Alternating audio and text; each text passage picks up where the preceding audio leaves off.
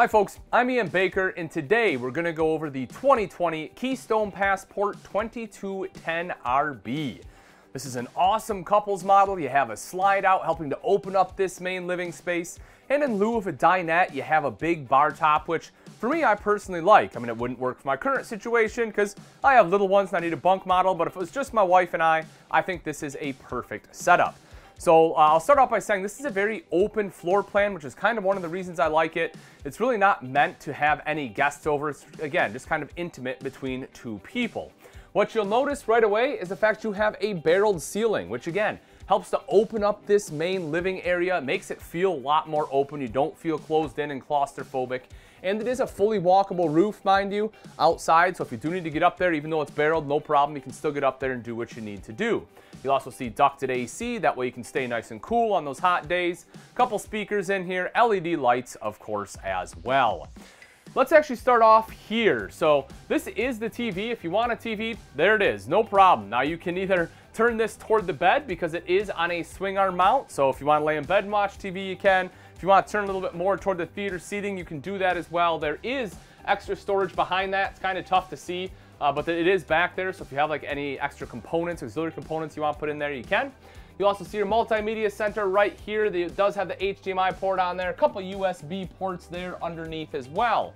And if you take a look right underneath that, so this is kind of what I was talking about. You have the bar top right here. It does come with the two stools. That way the two of you can sit right there. You have plenty of space here to have a meal. And for me, that's all I really need, you know, when I'm camping. If I can't be outside, then I really need nothing more than this.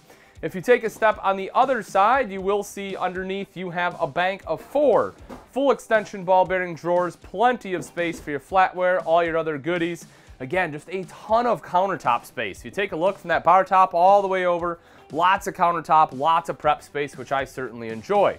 You'll see the high-rise faucet. It is a pull-out faucet as well, just making, you know, washing and rinsing dishes a little bit easier. Kind of a modern look to it, which I enjoy. Sink top cover, so you have prep space. This is cutting board quality if you flip it over.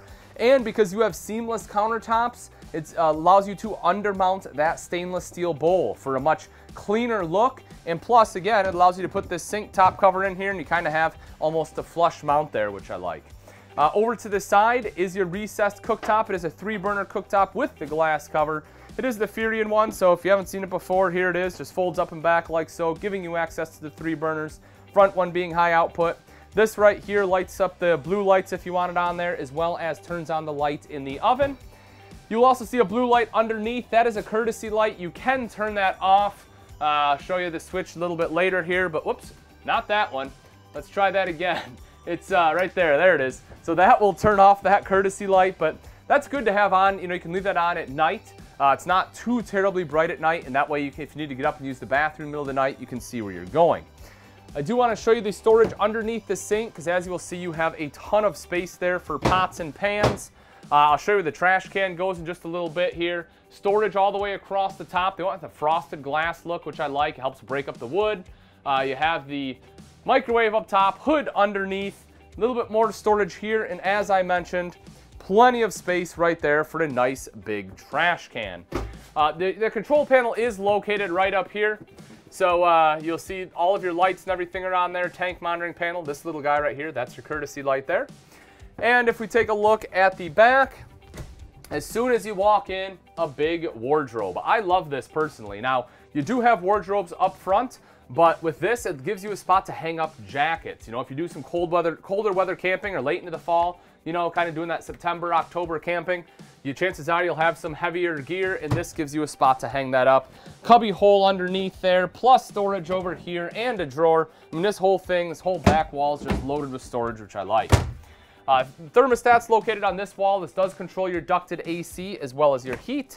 And in the back corner here is the bathroom. So, foot flush lever toilet is right here in the corner. Now, I will say this one is a little tough for me. Just because of the way it's angled, I kind of wish they angled it a little more this way. But where it sits, you know, you can see my knee and my foot kind of jam up in here. And so if I had to, you know, say anything bad about it, this is what it would be. I just wish they would have changed the angle a little bit. But other than that, the bathroom definitely works.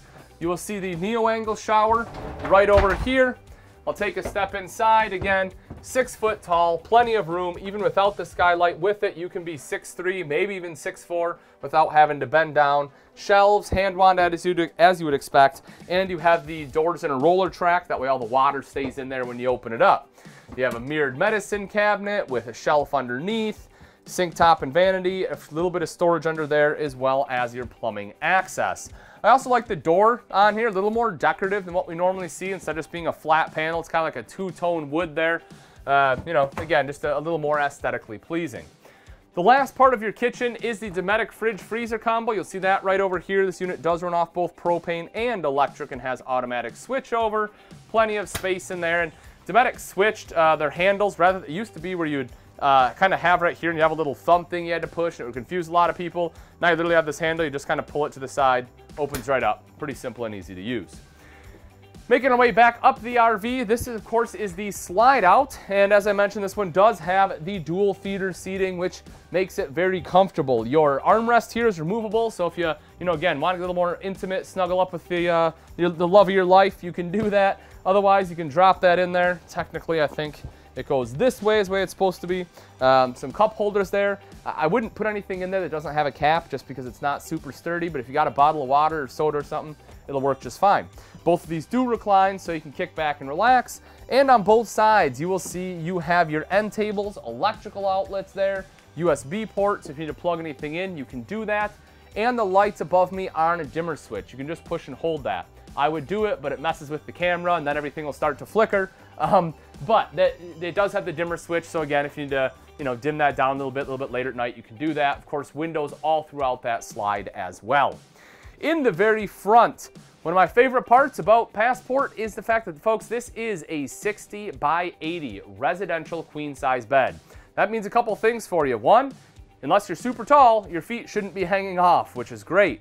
Two, if you need a different mattress, you have one at home you love or something, you don't have to have a specialty RV mattress. You can just put a good old residential mattress in here. Bear in mind, a lot of times residential mattresses are thicker, so a lot of times you will sit up a little bit higher, but you do have the capability to do that. On both sides, you have huge nightstands. You can see they run all the way back there. Again, electrical outlets, USB ports. Up above, you have mirrored wardrobe. You'll see the hanging rod with a shelf up top. More storage going across the top there as well. Now that we've seen the inside, let's take a quick look at some of the outside features on the 2020 Keystone Passport 2210RB. Right up front is the power tongue jack. This makes it easier to hook up and disconnect from your tow vehicle. So all you have to do is flip the rocker switch here to raise and lower the tongue. You also have a light at night for added visibility. And in the rare event the motor fails, there is a manual override, so you're not stuck out at the campsite. Behind that are two 20-pound propane tanks with the cover, rails here for your battery, and over to the side, built into the frame, if you take a look right there, you will see this one has solar prep as well. So if you want solar, simply buy the portable panels, plug it in right there. It's already pre-wired and it'll trickle charge your battery. Coming up the front is diamond etch plating, helping to protect that front end from some of the rocks and debris that may get thrown up by your tow vehicle. And you have a front 3/4 cap. The reason it's a 3/4 cap, not a full cap, is because it doesn't actually truly roll over, but it does give it a little bit more, it's a little more aesthetically pleasing by the looks of it. Kind of has the big faux windshield on there. And it does come out a little bit, so there's a little bit of air in there, adding some insulation value, although realistically it's probably negligible. Coming around to the side, you will see the pass-through storage. So this one has the covered hinge on here. You'll also see that it has magnetic catches, and folks, look how big it is. This is a huge pass-through. Now granted, it is where those nightstands were, so this is the bed, so it doesn't go all the way up to the top there, but even with that, if you take a look, it is still very large in here. You have the light in case you need to see at night. Of course, aluminum throughout. This is a laminated product. You will also see right over here to the side the controls for the power stabilizer jacks. One of those will control the front two, the back one will control the rear two. Bear in mind, that's not auto level, folks. If you try to level it, you will break those. Once the coach is leveled, though, you can use those. That way your coach isn't rocking around as you're moving around inside. You will see the power awning up top, touch a button, roll it out. Same thing to have it go back in. LED light strip on there. A couple outside speakers, which are connected to that multimedia center inside. And if watching TV is more your speed, don't worry. You have TV hookups right out here as well. And because it is a Keystone product, it has the Key TV, which does make hooking up cable and satellite very, very simple. We drop down, you will see the beautiful aluminum alloy wheels, which aren't going to rust. They'll stay looking great for years to come. And it has what they call the load equalization axles or spread axles. The great thing about that is that because your axles essentially are further apart, you kind of have a wider wheelbase, which will help reduce sway as you're going down the road, giving you overall better tow. You'll see these steps are the MORryde step above step system, very solid here. You can see I'm over 200 pounds. You can walk up and down it, can basically jump on it, and the steps hardly flex. Aluminum treads as well, so they won't rust, plus the grip tape there so for some traction if it's wet out. And you will see the foldable grab handle, that way you have more control when entering or exiting this RV. If we drop down underneath, you'll see this one does have a fully insulated and enclosed underbelly, plus it is heated with forced air. So great thing about that, a couple different things is one, it'll help keep out all the road grime. Two, hopefully it'll keep out some of the rodents in the off season when you're storing it. And three, it will help keep things warmer in colder climates. Again, if you're doing some, fall camping, this one will be just fine. You won't have to worry about your tanks and lines and stuff freezing up on you in some of those colder temps. Dead of winter, a slightly different story. If we come around to the back, you will see square tubular bumper here. Take off the end caps, give you a convenient spot to store your sewer hose. Now, personally, I would put it on the other side just because you have the grill mount for your grill right here, and I really don't want my sewer hose by my grill. But it does come with the grill, and you'll see right underneath is that propane quick connect, so you have a place to plug that grill into.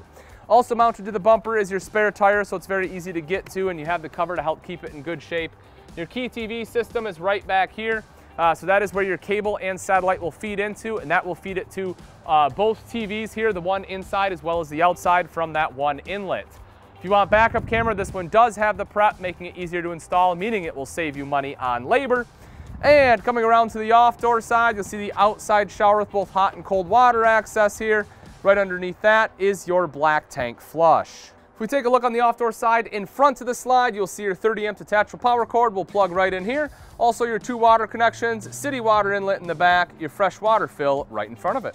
All right, folks, and that wraps it up. Again, this is a 2020 Keystone Passport 2210 RB. If you're interested in this travel trailer and you would like price and availability, simply click on the link in the description. Thanks again for watching. I'm Ian Baker, and let's go camping.